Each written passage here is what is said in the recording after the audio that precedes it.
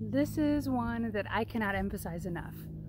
When you are out at a bar or even at your friends' houses, I cannot emphasize enough that you need to get your own drinks or watch the bartender make it and hand it straight to you. But if you keep in mind that 80% of the time we get attacked by someone we know.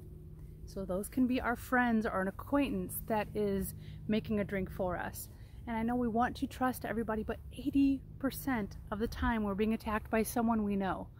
And with that being the case, it is just so simple to just get your own drink or watch the bartender make it and hand it directly to you. And then I tend to place my hand right over the top of my drink, so when I carry it around I place it like this. But these people practice this. These guys get really quick at walking by, dropping it in your drink, and you will have no clue it's in there, and then all of a sudden your head's in another world and something terrible could be happening. I was roofied once a long time ago. I happened to have a whole bunch of my friends around me in college, and I just had one drink and I was just out of my mind. So they helped me get home, but that could have turned out really bad for me.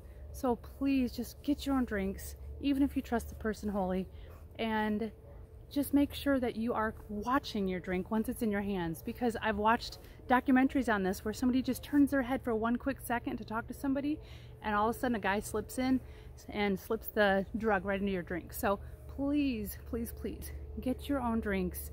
Cover it up, pay attention when you're drinking.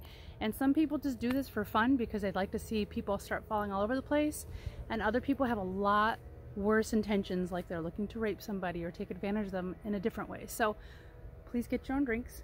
I hope I emphasized that enough, and I love you guys. Stay safe out there, and you are worth saving. Don't ever forget that. Love you.